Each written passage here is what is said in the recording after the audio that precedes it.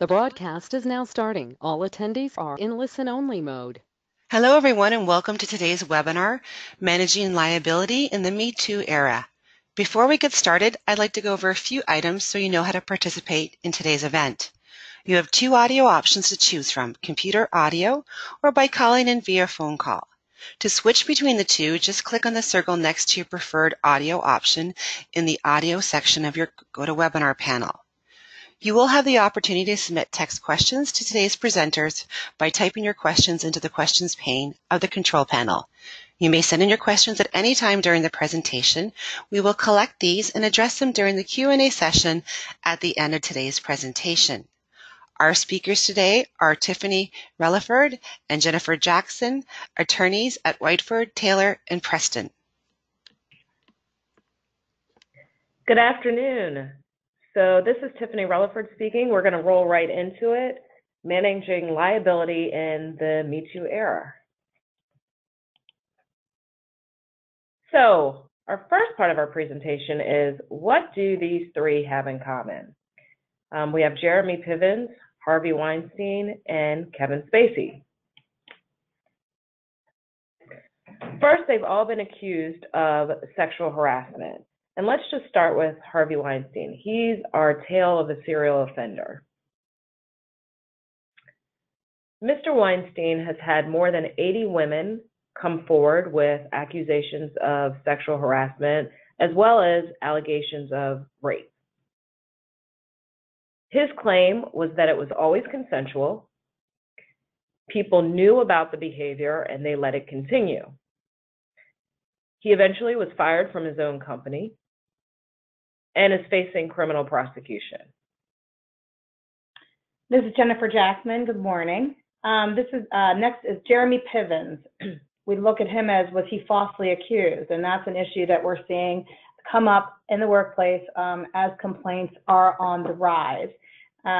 He was accused by 3 separate women, and he took and allegedly passed a lie detector test. So the issue is, does passing a lie detector test mean he's innocent? No, they're not legally admissible, but it certainly helped him in terms of his media presence and the court of public opinion. And finally, we have Kevin Spacey, which we refer to as a diversion tactic failure. The allegations against Kevin Spacey were that he assaulted a minor. He issued a quick apology, and that's in quotes because it wasn't really an apology, because he said he could not recall, but then tried to divert attention by opening up about his sexual orientation. This was a publicity fail. His diversion tactic was an utter failure, and the House of Cards staff says he actually created a hostile work environment all along while working with him, and once these issues were raised, his show was canceled. He had a movie that went straight to Netflix, I believe, and really we've seen his career take a nosedive. So, in light of these 3 individuals and more that have come forward, sexual harassment claims are on the rise. In 2015, the EEOC reported 6,870 sexual harassment complaints were filed. Between 2010 and 2016, private employers paid nearly $700 million to employees arising from sexual harassment claims filed with the EEOC. And as of October 2018, the EEOC has already filed 41 sexual harassment lawsuits, which is a more than 50% increase since 2017. In addition to that, as of October 2018, sexual harassment claims filed with the EEOC in 2018 increased by more than 12% from 2017. So we're certainly seeing an upward trend with regard to sexual harassment claims. So what is sexual harassment? Well, the definition is unwelcome sexual advances, requests for sexual favors, and other verbal or physical conduct of a sexual nature constitutes sexual harassment when submission to or rejection of this conduct explicitly or implicitly affects an individual's employment, unreasonably interferes with an individual's work performance, or creates an intimidating, hostile, or offensive work environment. So what is covered under a harassment? It's more than you may think. It can be what we all know of the supervisor harassment of a subordinate. So that's what we've seen a lot in the Me Too era, that of the most publicly seen claims with Harvey Weinstein, Kevin Spacey, Jeremy Piven. The list goes on and on. Stephen Wynn from Wynn Resorts. It's not just actors. And that's that quid pro quo type, that supervisor harassment of a subordinate. But there's also coworker harassment. So it can be harassment of people at the same level in the organization. It can also be harassment by a third party, which could be a guest or a vendor. And that's a difficult concept to really understand, because how can an employer be liable for conduct over people whom they exercise no control?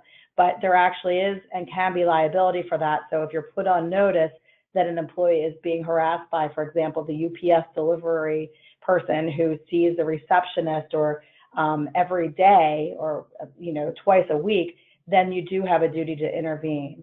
There's also same-sex harassment. So men can harass men, women can harass women, and same-race harassment when you're looking at racial discrimination and harassment.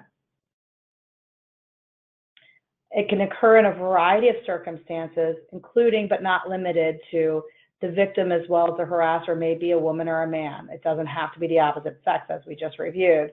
The harasser can be the victim's supervisor. It could be the agent of the employer, so that could be like a board of director, a supervisor in another area, a coworker, or a non-employee. The victim does not have to be the person who's harassed, but it could be anyone affected by the offensive conduct. So it could be someone who's just witnessing it. Unlawful sexual harassment can occur without economic injury to or discharge of the victim. So what that means is it doesn't have to end in a firing or a demotion or a change in the terms and conditions of employment.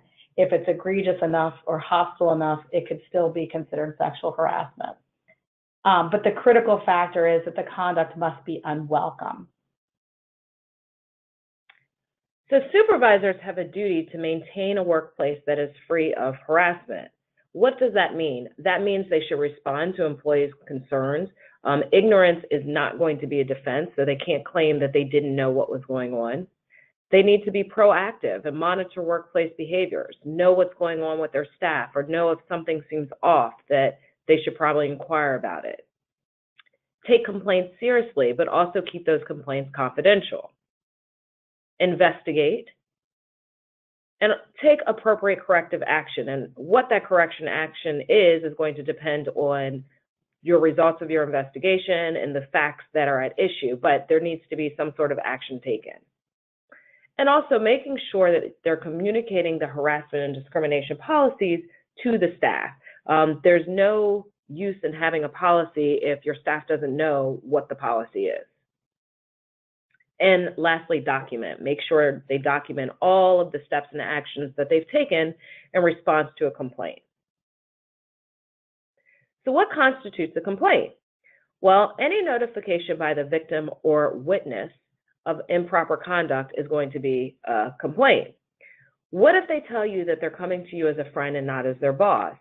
What if they tell you that they're just venting and they don't want you to do anything? What if it's another partner who's not complaining, but just relaying a story to you?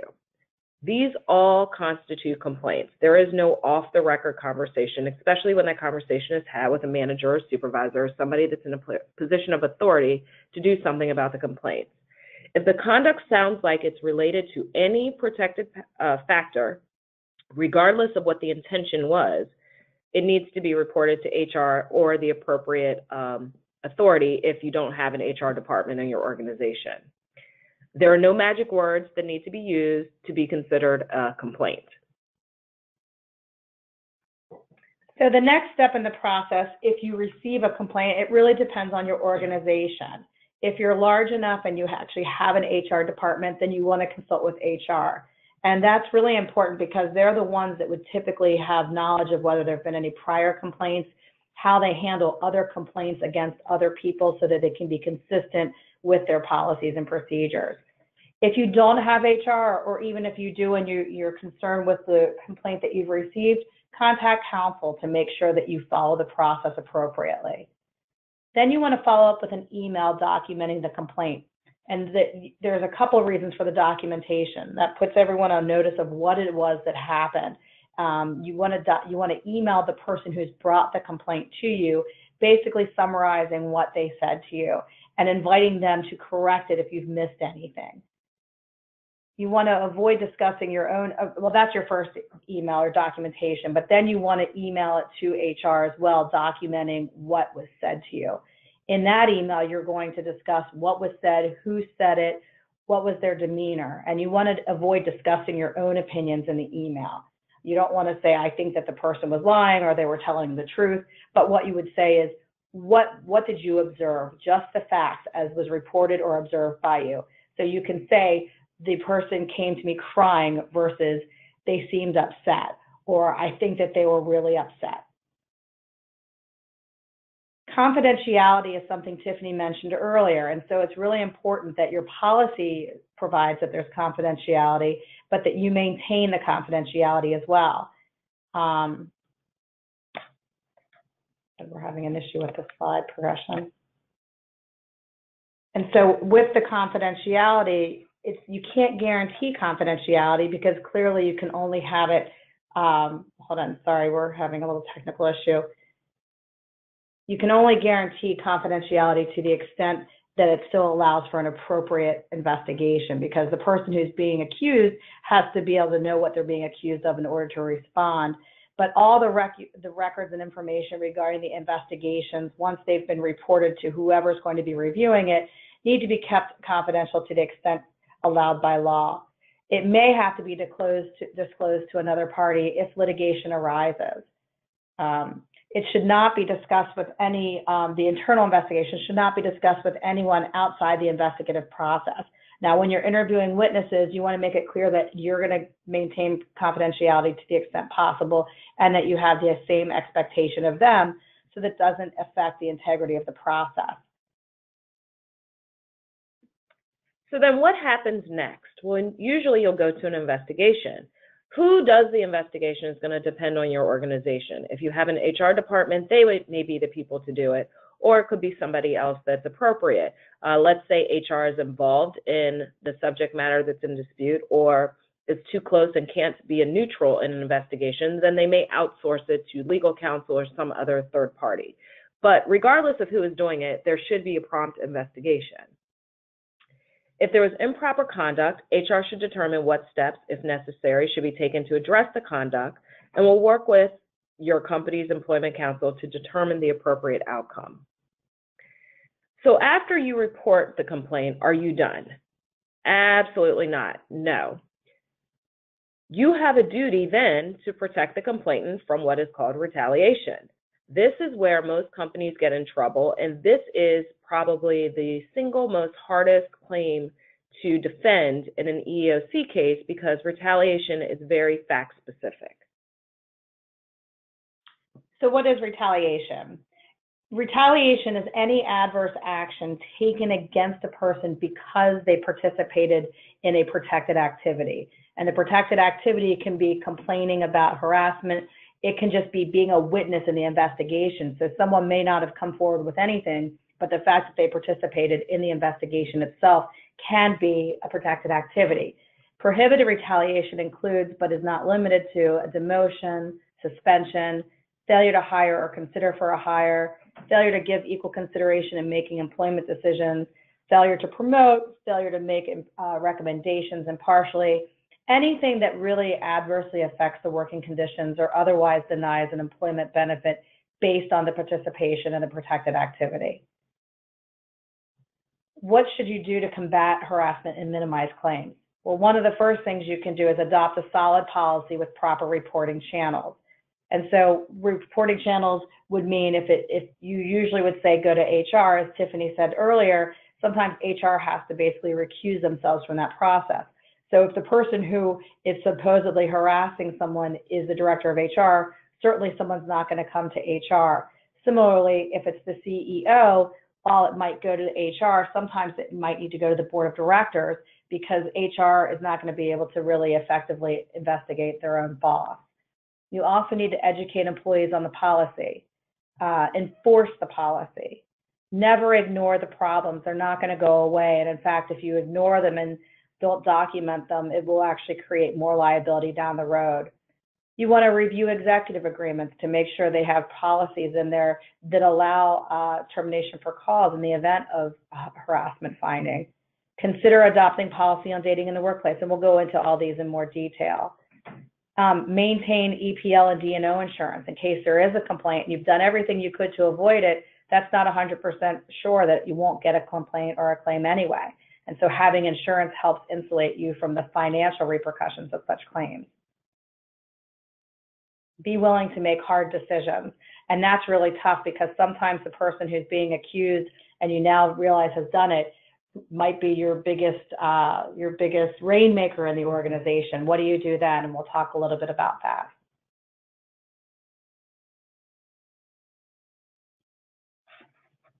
Pardon us for just having a little technical. Okay.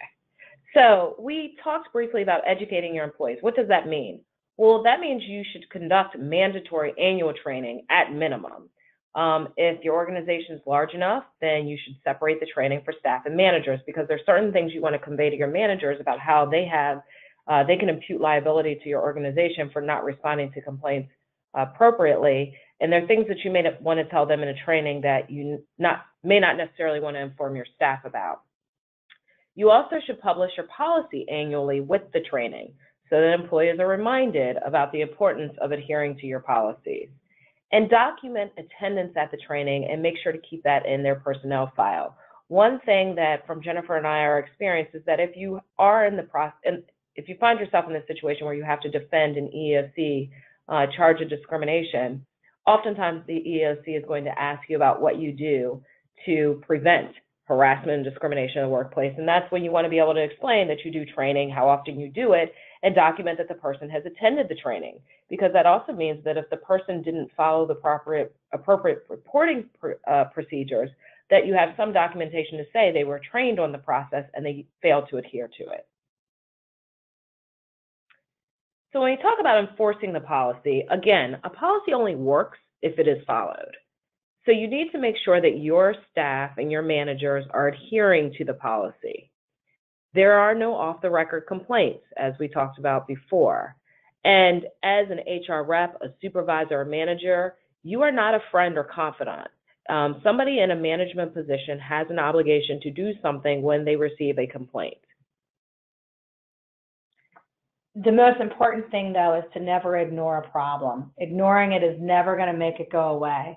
So here's our first hypothetical. Bill is the #1 producer of business for XYZ. He is the highest paid employee and is best friends with the boss.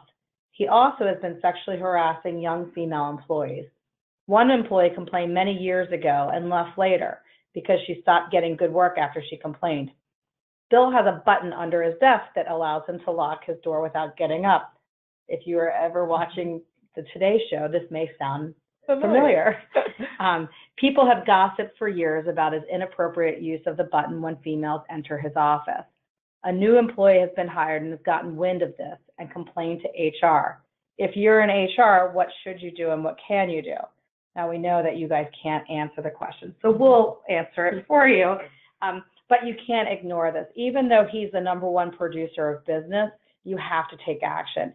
Even if you find out that Bill has been harassing people and that it's been so bad he needs to be terminated, it's important to realize that terminating him may end up in some business loss, but that business loss isn't going to compare to the loss to the business in terms of a lawsuit that comes. Not only are you looking at possible damages financially, you're looking at the discovery process, which is very time intensive. You're looking at now what we see a lot of media attention, and then that alone can damage your company. We've seen, which we'll get into a little bit later, just the billions of dollars of value to companies that have plummeted once a harassment complaint comes out. So you really need to do something. So the first thing you're going to do if you're HR is do an investigation.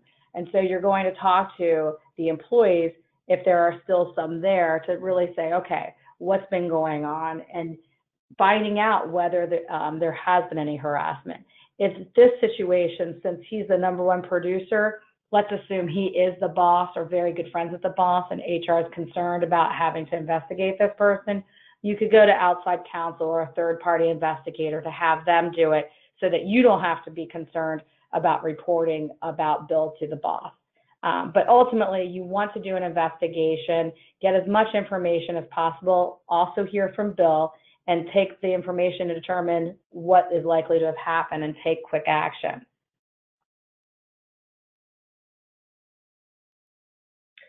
So let's look at this one. What if Kelly, the owner of an NFL team, the boss, and the highest person in the organization, is known to sexually harass her staff and subordinates? What can you do? Well, here, same type of situation almost, except here, if you're talking about the actual owner of a team, it's figuring out who can you go to. There may be a trade association or somebody else that you can go to. You may have to go to outside counsel. You may have to go to a board of directors. Just knowing that just because someone is the boss doesn't mean that they are absolved from any sort of liability and they get a free pass to do whatever they want. This is where you have to think about what are the reporting procedures. Maybe you go to the second in command about the complaint if the subject of a complaint is the boss, and figure out who you need to take it to, likely probably outside counsel or someone else to deal with the situation. But you just don't let it slide.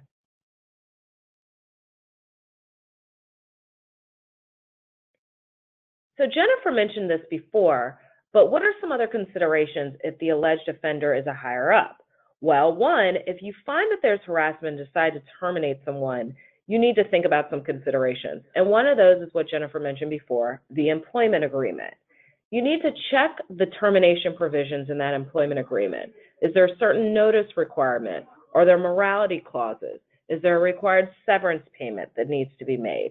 And likewise, is there a clause that says that harassment is a cause for termination? These are things that you want to review when determining whether you need to terminate somebody who is higher up in the organization and has been accused of harassment. So one of the reasons that we're seeing so many more complaints these days is in part due to the Me Too, which has become a viral sensation. A lot of people credit Alyssa Milano for being the originator of this, but it was actually been around for over a decade before that. She just brought it back into popularity as a result of sharing her own issues as well. But what we have is a media frenzy that has taken on a whole new a new life in terms of bringing out complaints and making people feel more comfortable bringing complaints forward. So to that end, we're really not looking at a rise in sexual harassment. This isn't an increase of harassment. It really is more people becoming more comfortable reporting it and coming forward with the complaints, which is a good thing, but I don't think that harassment is just becoming more common. The other thing is that we're looking at is a lower threshold for tolerance of it. And so things that may have been okay or swept under the rug 10 years ago are not, or could have been the norm 10 years ago, are not the norm today. So you're really looking at this and scrutinizing it under a different test, not legally, but just from basically, again, the court of public opinion. The threshold for tolerance has really, really changed.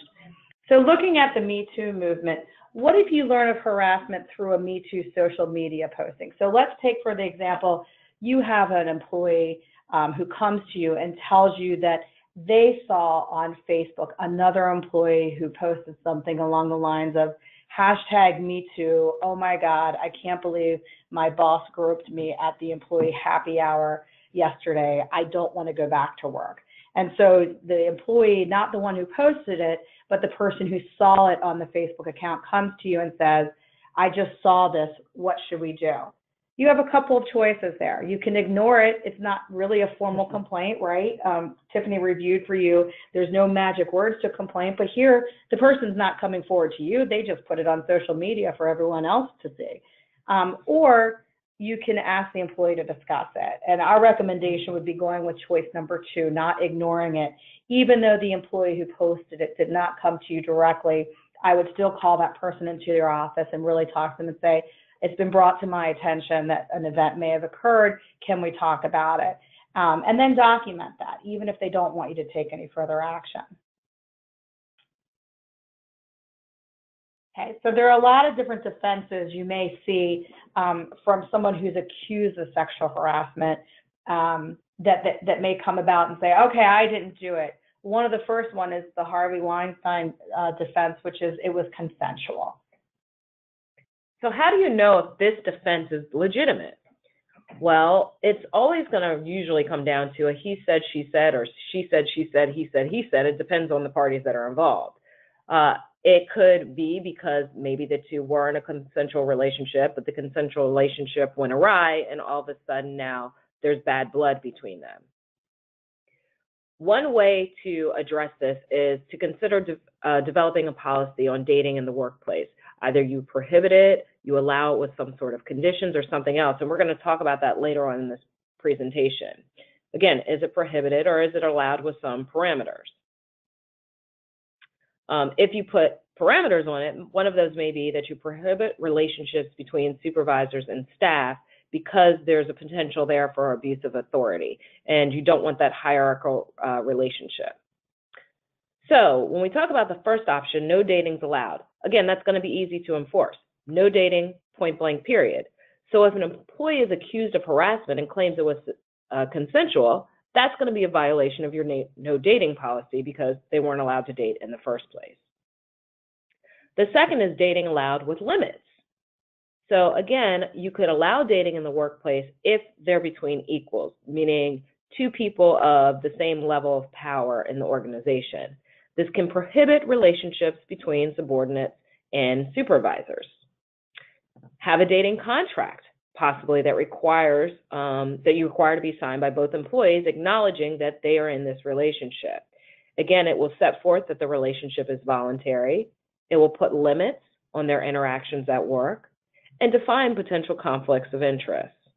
The dating contract seems pretty, it can seem insane, but it really can be important, even though it seems like it may be a little bit unreasonable for employees, because you're now putting it on record. You're requiring them to put the employer on record that, yes, this is a consensual relationship.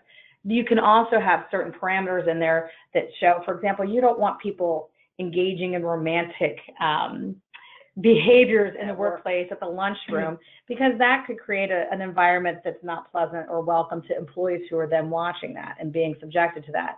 It also, you can require that if they are dating, that they're not in the same department. Because what happens is, like Tiffany said, you've got conflicts of interest as a potential, but also you've got the issue of favoritism. And so the other thing that you would have in a dating contract, if they're put on notice, is that once if the relationship breaks up, if it does, that they now have a duty to let you know, because that was when, remember, we talked about harassment. For it to be illegal harassment, it has to be unwelcome conduct. And so while they're dating, it's consensual, it's not unwelcome. But what happens if that relationship goes south and one person is still interested in the other? Well, that's what the problem is a lot of times with dating in the workplace. But if you have this quote unquote contract, that can help mitigate the damages from that in the workplace, because once the person puts you on notice that they've broken up, so they let HR know that the relationship has ended, it then creates an issue where everyone is now on notice that this is unwelcome. And so now if the employee comes to you and says, I can't deal with this, he's still hounding me or she won't leave me alone, then you could have an unwelcome harassment claim. But what if they just break up and it's just a miserable experience and they hate each other, and seeing each other, they claim, makes a hostile environment because they hate each other so much? That's not harassment. That was the assumption of the risk when they decided to date colleagues from work, and that would not be harassment. What if the defense is it's a consensual relationship? So then under option one, if the alleged offender claims it was consensual, it's a violation of that policy. So if they claim it was consensual, but you have a no dating policy, it's still a violation. So that defense does not work. Under option two, if the alleged offender claims it was consensual, it would then be documented. You'd have that contract or that documentation. Otherwise, it would be the violation of the policy. So here comes the one that probably most people will try to rely on, depending upon where the conduct took place, and that's defense number two, I was drunk. To be very, very clear, this is not a defense to harassment or assault. Having a clear policy on alcohol in the workplace, and that includes in the workplace, meaning when you're within the bricks and mortars of the building, or outside the workplace when you're traveling for work, attending a work-related event, a work-sponsored event, a client-sponsored event. You want to make sure that your policy about alcohol consumption is very clear and that the staff understands that that policy applies both inside and outside the workplace, including at social events.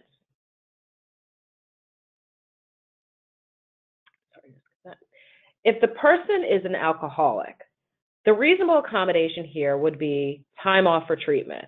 Again, they don't get a get out of jail card where all of their behavior is all of a sudden excused because they have a problem. What they're allowed to do is seek treatment, but they're not allowed to harass people, discriminate against people, or anything else because they have a problem with alcohol. Also, to be clear, we are not saying that you can't drink and you can't have fun. What we're saying is that you need to do things in moderation and that you need to understand that when alcohol is involved, people's inhibitions are lowered, they miss social cues, and things that they may not usually do when they're sober, they may do when they are consuming alcohol. So just be aware that alcohol is not going to ever be an excuse to any sort of harassment or assault. And, looking at the training that you give to supervisors, that is something you want to explain to them very clearly, is that they set the tone in the organization. And so if they're taking out their staff for happy hour and buying rounds of shots, they're setting the tone that excessive drinking is welcome there. And so let's face it, a lot of bad things happen the more people drink. Tiffany talked about the lowered inhibitions, but that's where we see a lot of the claims is when people are out at conferences, or if it, again, it might be a happy hour or something like that. But that's the most important thing, is that does not provide a defense to anybody. And you really have to be clear with what kind of policies you have with alcohol. We are seeing more organizations adopt policies on alcohol and what is moderate and what's okay. It just leads to a lot of different things. If someone gets too drunk, now you've got to decide whether you're putting them in an Uber. Could that create liability if the Uber driver assaults them? So you really do have to be careful with alcohol in the workplace. But to be very clear, it is not a defense to claim that you were drunk. And just to give you another example of what Jen just mentioned, I don't know if any of you all are familiar with Under Armour, but Under Armour was recently in the news because one of their, let's say the CEO, the chief, the head of the organization would frequently visit adult nightclubs, strip clubs, and expense the alcohol that was at those events. So that creates a whole bunch of problems. In addition to your expense policy, which is an issue, what that is doing is it's creating an environment where, as Jen said, the leaders of your organization are establishing a culture where drinking is going to be acceptable, and not necessarily drinking in moderation, but drinking to extremes may be acceptable. Not to mention, if you're doing this at a strip club location, what does that say to the females in your organization? That can have ramifications under the Me Too movement, because now you may be sending a message that we do not value women in the same way that we value men. You may be opening up avenues or opportunities for people to harass women in the workplace. So they were recently in the news for that. Thank goodness they suspended that policy. But it's just things to think about how someone may think something is okay in an everyday world setting, but not understanding the ramifications that it can have on the workplace. And just talking a little bit more about alcohol and how it can intersect with staff and employment. A lot of it, again, is conferences. But what if you have a board of directors? If they don't have a code of conduct and what expectations are set out for them, you still have the issue of them potentially harassing your own employees at events when they get drunk or drink a little bit too much. And so one of the things, if you don't already have in place for your organization, is you should really strongly consider adopting a code of conduct for the board members as well, because that way you're putting them on notice. Well, they would be adopting it, but then they are putting themselves on notice of what the expectations of conduct are. They should be trained annually as well, so that they understand that they could cause liability to the organization if they behave themselves in an inappropriate manner at board meetings or at conferences. And so they understand how that process works as well. So defense number 3 is the outright denial. I didn't do it. This is why investigations are going to be important. You'll need to determine, as part of that investigation, who should be interviewed. It could be only 2 people, it could be a myriad of people. It's all going to depend on the facts and what is presented. If it's a he said, she said, and you cannot conclude that the accused did anything wrong, you need to document why you came to that conclusion. Not being able to determine that somebody is in violation of a policy is still a conclusion. So that needs to be documented. The reason why is, let's say something happens with this same employee again in the future. You want to have documentation because maybe there is a pattern of behavior, and it may not be a pattern that happens every year. It may happen every other year or something else. But you want to have documentation to determine whether this is a pattern. And even if it's not a pattern, if somebody's been warned about behavior in the past, and maybe we weren't able to prove it happened in the past, but we had a suspicion, and now all of a sudden they've come along and they've done the same thing again, that's probably going to establish that it's more than likely that the person is not credible. So that's why you want to document those things. You can still require training even if you have inclusive results from your investigation, because it shows you're not ignoring the problem. So even though I can't conclusively say that, Bob violated our harassment policy, what I'm going to do is I'm going to send Bob to training. Or maybe I'm going to do a training across the board for all of my employees. What it will show, though, is that you're being proactive, and even though we didn't show that there was an issue, we're trying to make sure that we're preventing something from happening in the future. If another claim comes up in the future, documentation, again, as I said, of the prior investigation is going to be critical to that claim, especially if it is the same type of claim. And that comes into play not only in determining whether or not it happened at all, but also in figuring out what discipline is appropriate. Because it's one thing if the harassment is unintentional. And so we talk about, again, that unwelcome component. If the person did not know that it was offensive and now they're warned and they've been told, and one example of it, which doesn't really have to do with sexual harassment, but kind of illustrates the point, is the use of the word retarded. That is highly offensive. There's a low tolerance for use of that word now. Years ago, it didn't have the connotation it did, and it was more acceptable, I guess, if that's the right choice, socially acceptable than it is today. If someone did not realize the negative connotation of that word and was using it in the workplace, and then, you're not necessarily going to fire them for using that word or really enact any kind of harsh discipline. However, once the person is put on notice that that word is offensive, if they continue to use it, now it's more intentional. And so now you're going to look at more severe discipline. So the same thing with the outright denial. If you can't figure out whether it happened, it doesn't mean you don't do anything. So you take an action, or at least you have it documented. Then the next time, if there is a next time someone brings a complaint forward, it makes it more likely than not that maybe this is happening. You go back to the whole Harvey Weinstein thing, especially if it's an issue that seems pretty outrageous, or you look at the person and say, I just can't believe that person would do that. They're the last person I would expect to do that. But if you now have someone else repeating the same story and noting that, you're trying to keep these investigations confidential, or if there was no overlap and they wouldn't have known about the prior complaint, now, even though it was he said, she said, you've got more documentation of it and you can move forward with that. The next defense would be, I have a problem and I need treatment. There have been a lot of issues with this lately. We've seen sex addiction, depression, marital issues. Someone says, I've been drinking more because I'm going through a divorce, or I'm going through a really contentious divorce and that's why my behavior is this way. This is not normally how I would act. The self-loathing. There are a lot of excuses people will come up with, and maybe they are really going through a hard time. But again, just like the alcoholism, that is not an excuse for the bad conduct.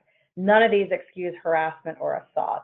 And so if you're doing an investigation and someone admits to the issue but says, I have a problem and need treatment, you still have to take action because they engaged in the conduct. Again, if there's a disability, and a lot of these would be considered disabilities, not the marital issues, but potentially the depression, the alcoholism. So if that is considered a disability under the Americans with Disabilities Act, which provides a lot, the disabilities are very broad there, the time off for treatment can be the accommodation, but not as an excuse for poor conduct. You should still discipline bad conduct. So just using an example, let's say you're in the middle of the investigation, you're about to terminate the person because you've determined that they did assault somebody in the workplace, so it's pretty egregious conduct, and they then say, oh, but I have alcoholism, can I get treatment? At that point, you do not need to give them treatment for the alcoholism because you were already going to be terminating them for the conduct. So, it doesn't excuse it. You can still go down the path that you were going to go down. So one thing that we mentioned early on for some best measures for employers to have is insurance coverage. You want to make sure that your organization has insurance coverage for harassment and discrimination.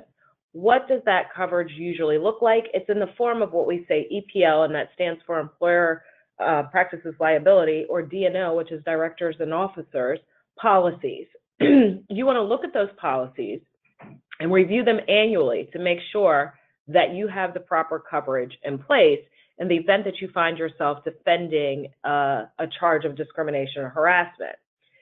Likewise, if you receive a charge or a legal complaint, not an internal complaint, you need to immediately report that to the insurance company. The reason why is you do not want the insurance company to claim that they've been prejudiced because they didn't get sufficient notice, and so therefore they're not going to cover the claim.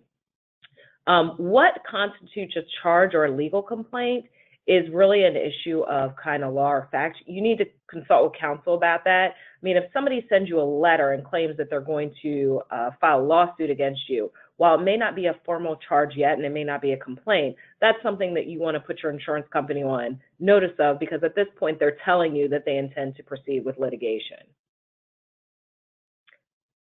Sometimes the behavior at issue could be actual criminal. And so if it's criminal conduct, if the harassment involves an assault, the employee should contact the police. And in that situation, oftentimes there'll be a criminal investigation, and you're going to need to really work hand in hand with the police to make sure whatever you're doing is not interfering with their investigation. And typically what I would recommend is, especially if the person is arrested, suspending them without pay pending the outcome of the criminal matter. If it's later determined that it had no merit, or the complaint was brought in bad faith, you can always reinstitute the pay. But having them not come in when it's criminal and kind of staying your investigation at that point so that you're not stepping on the toes of the police is really important.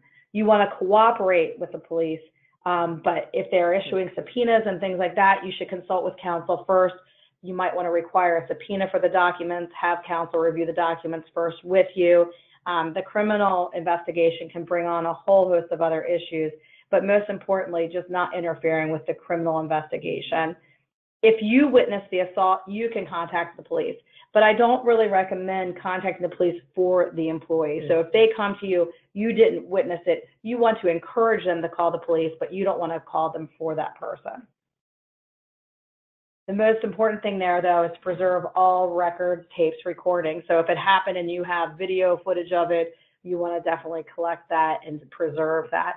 If there are any complaints that came in, emails about it, you want to preserve all of those. So the other thing we talked about is, or we mentioned, is settlement agreements, which sometimes can be called as hush money. Just know that those are not going to fix anything.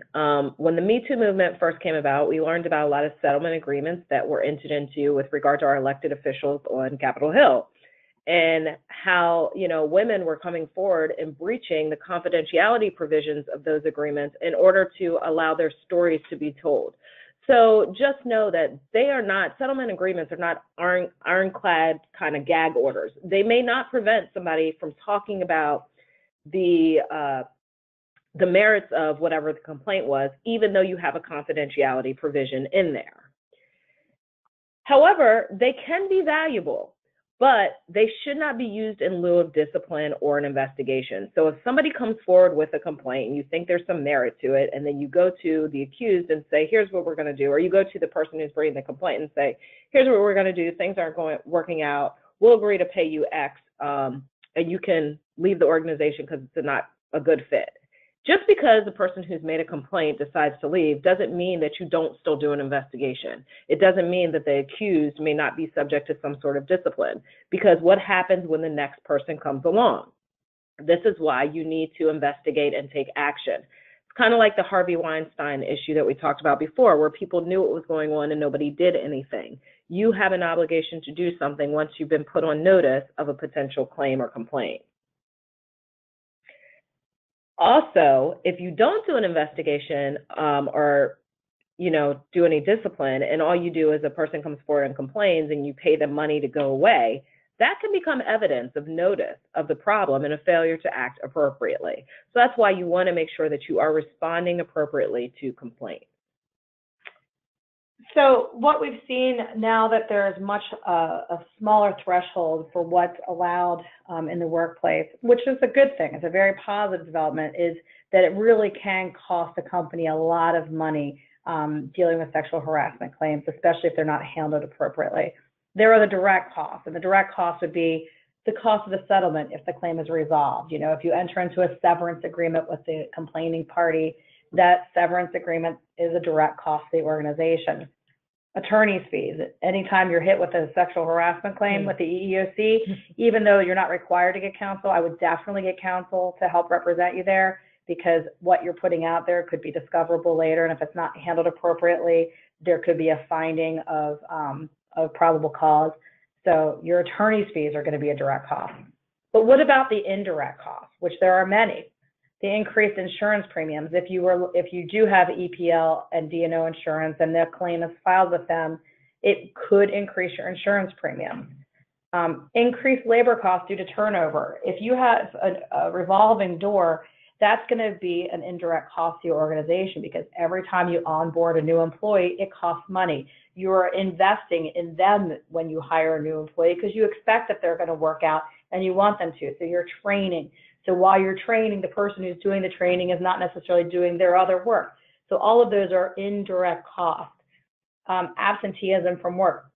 If someone is going through or experiencing a hostile environment, you're likely going to see increased absenteeism. They're not going to be wanting to come to work, and you may not know why, but now the person's not there and you've got that indirect cost. Reputational damage, and that is one that you really can't put a value on. If this has credibility, and sometimes even when they don't, again, the public just generally assumes that it happened if a complaint is brought, which has become an issue. But the reputational damage, sometimes you're going to need to hire a publicist to help you deal with that media coverage. Media coverage can result in a very public lashing, which can directly affect the profits and value of the company. The financial health of the organization can be severely impacted as a result. So some real life examples of costs of sexual harassment claims are seen just in the past year with what we've seen. And again, a lot of times this is just a claim that's made before it's even been investigated. But when it's been investigated or the person is terminated, that results in quick change in profit. So one of those is Les Moonves, who's the former CEO of CBS. And this just happened probably not even maybe 4 months ago, where a news report came out about sexual harassment allegations against him. As a result, and again, we're talking about allegations, CBS's stock initially dropped by 6% just from those allegations. We have Steve Wynn, the big casino mogul in Las Vegas. After accusations of sexual harassment were made against him, Wynn Resort saw a $3 billion drop in market value, which is huge. That's a big impact on your business. And then we have Paul Marciano, who is the co-founder of Guess Clothing Wear. After he was accused of sexual harassment, Guess's stock fell 18%.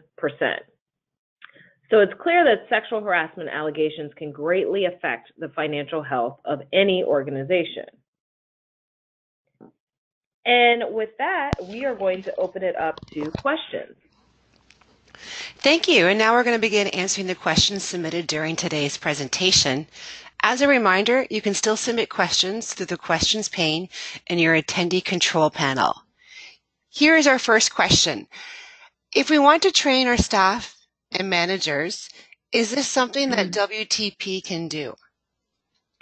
Absolutely. That's something we'd be willing to do. We can work with you on how you want to do that, if you want to do it through a platform of a webinar and in-person training, but we can do that, and we would also tailor it to your policies, your employee handbook, and whatever you have currently existing in your organization, as well as maybe make some recommendations of what you should consider changing. But we can certainly do that training. And as part of the training, it's really important that it's done well. And so there are ways you can train employees that actually might create more liability for them. So as part of the messaging, when you're training staff, is you want to make sure that they understand what is harassment, but more importantly, what isn't harassment. And so whatever training you do, you want to make sure that it's very clear that petty slights, someone commenting and saying, you look nice today, is not harassment. And so a lot of times people use the word hostile work environment pretty freely, but it really has a very specific legal terminology, and really educating staff on what that really means. So people don't just throw that term around so loosely anymore. But it really is important. Like, training is one of the most important things you can do for your organization. And like Tiffany said, it should be done annually. But it's really important that the messaging is on point. And so that you're not just now saying, here's our policy, come forward, this is what sexual harassment is, but you're really explaining what harassment isn't. And at that time, you can also combine it with training on discrimination, not just sexual harassment. You want to hit all of the areas, so you're not bringing them back repeatedly. You're going over your policies and things like that, and making sure that you're doing your manager training, which is different, so they understand what their role in the organization is, why they can create liability, and what their duties are upon receipt of a complaint.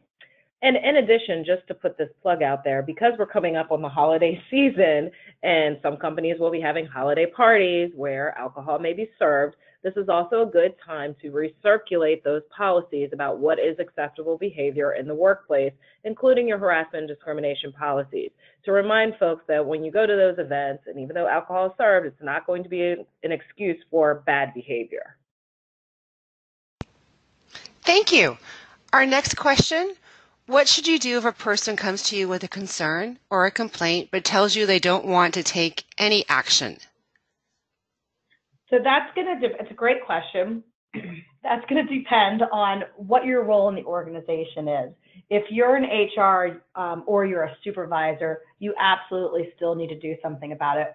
If you're just a staff member, not just, but if you're on the same playing field as the person who comes to you, you don't necessarily have a duty to do anything.